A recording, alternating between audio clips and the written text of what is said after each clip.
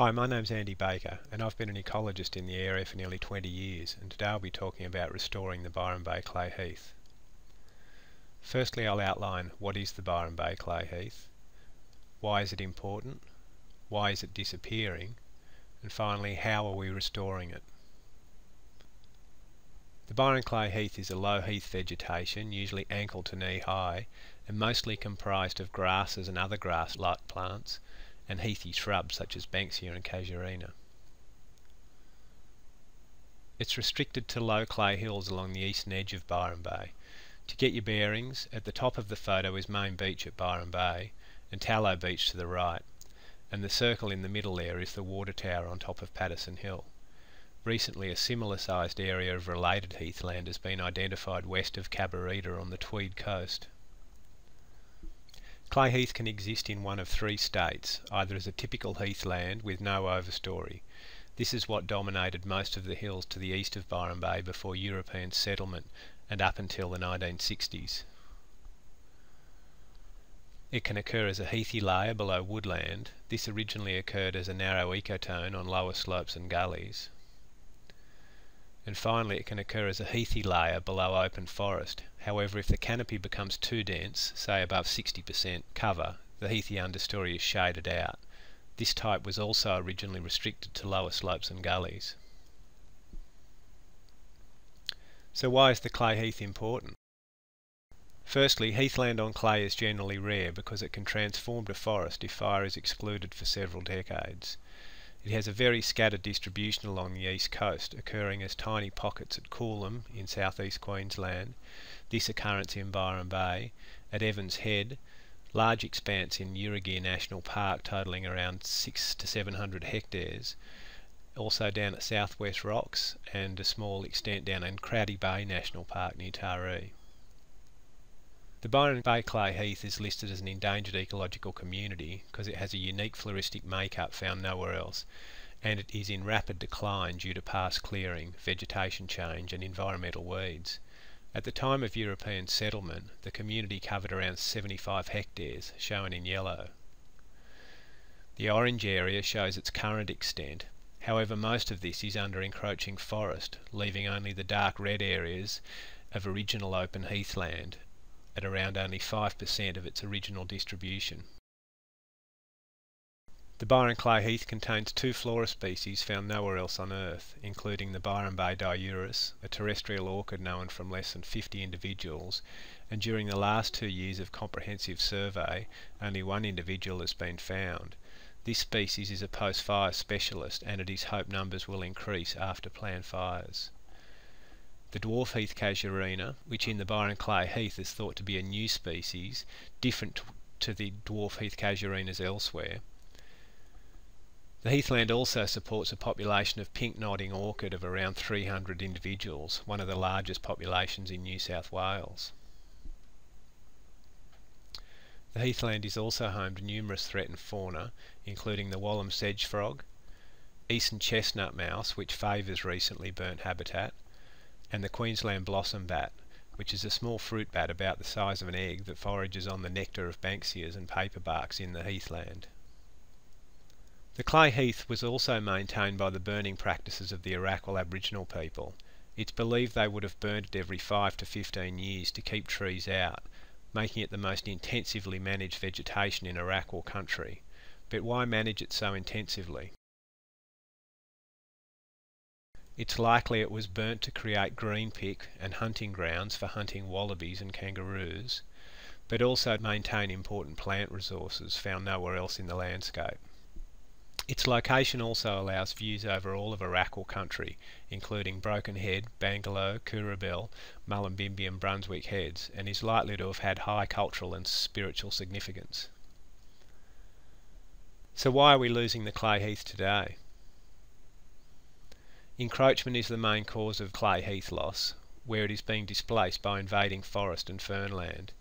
This encroachment is being caused by reduced fire frequency, stormwater pollution, soil disturbance, and environmental weeds. Now let's look at the process of forest encroachment into treeless ecosystems. This is the typical heathland structure with a ground stratum of grasses, sedges and heathy shrubs. In between fires, young trees may recruit into the heathland. Historically, at about this time, a fire would pass through the community, removing all the young trees and restoring the original heathland structure. However, in the continued absence of fire, trees continue to develop, and if a fire passed through at this point, many of the trees would survive. This represents the passing of a critical threshold, making restoration of former structure with fire alone impossible. With continued fire exclusion, the trees continue to develop an overstory above the heathland, and shade-intolerant understory plants begin to drop out of the community, as can be seen in the bare areas in the right of the photograph. Continued canopy development continues to suppress understory vegetation. At this stage, rainforest trees are starting to recruit into the understory, dispersed by fruit-eating birds, who can now perch on the shaded trees. And the rainforest seedlings can recruit without competition from the heathland plants. At this stage, the flammable ground stratum has completely disappeared, making the application of ecological burns virtually impossible, and the developing rainforest trees now encourage dispersal of environmental weeds such as camphor laurel, umbrella tree and ochna.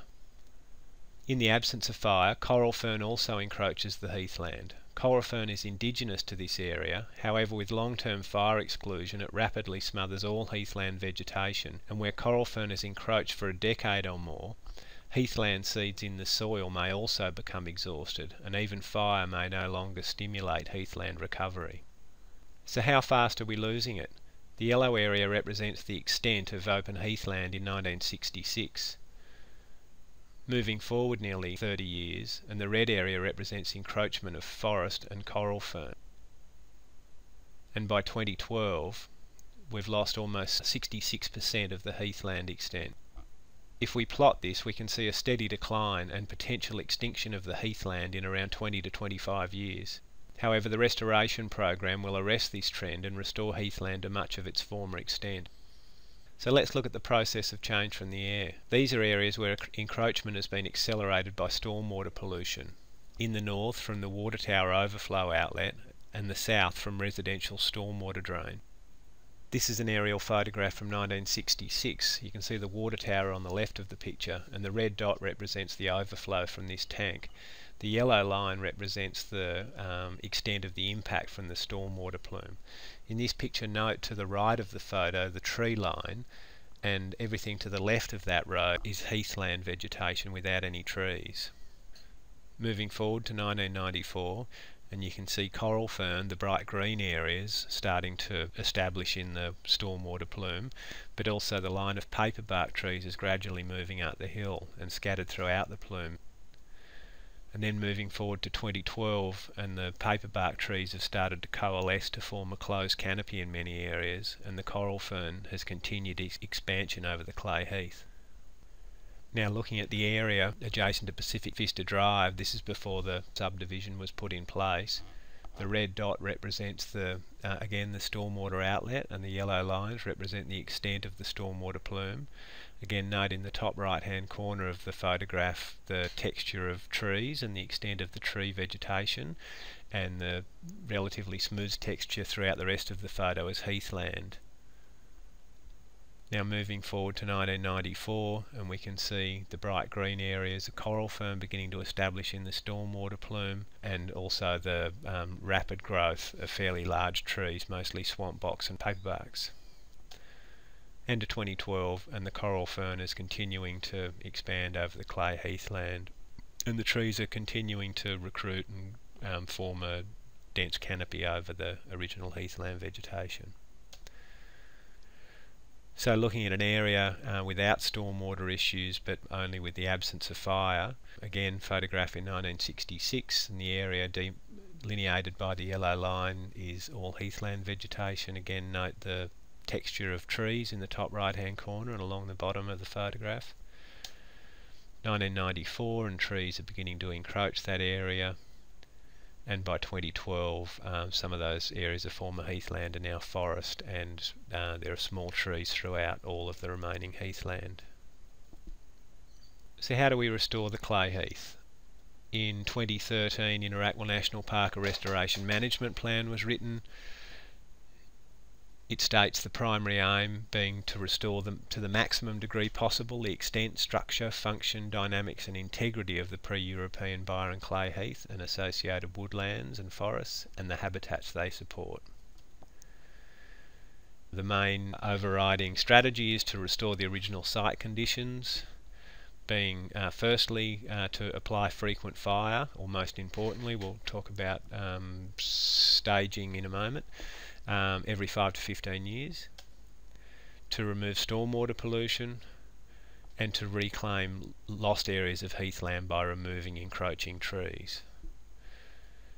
So looking firstly at applying frequent fire, fires have been undertaken in restoration burns in 3 areas in the Clay Heath to date. This map shows the areas here in red that have been restoration fires that have been undertaken in the last 7 years, and the yellow and orange areas of proposed for burning over the next 3 years. Looking at the minimising stormwater pollution, the stormwater overflow from the water tower in the top of the photo, that has been diverted several years ago, so the process of encroachment's generally stopped down there. And the Pacific Vista Drive plume down in the lower end of the photo is currently, redirection of that is currently being negotiated with Council. However, reintroduction of fire and stopping stormwater stops further decline, but it doesn't reverse encroachment. So what about the established trees? So removal of encroaching species is basically a reversal of the encroachment process, and its primary objective is to restore light to the understory. And in doing this, the intention is to save the heathy understory from further loss from shading, to also encourage a flammable understory, and most importantly, the removal of these trees is considered to be a one-off intervention, and that the community will be maintained in its appropriate structure by fire alone after this intervention.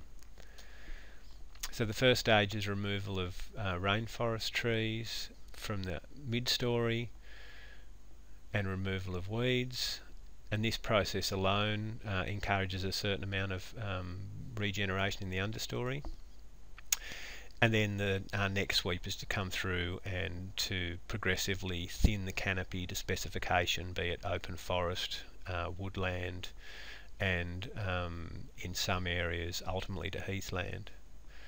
So this removal of the overstory, just that increased light, allows for a certain amount of regeneration of heathland plants.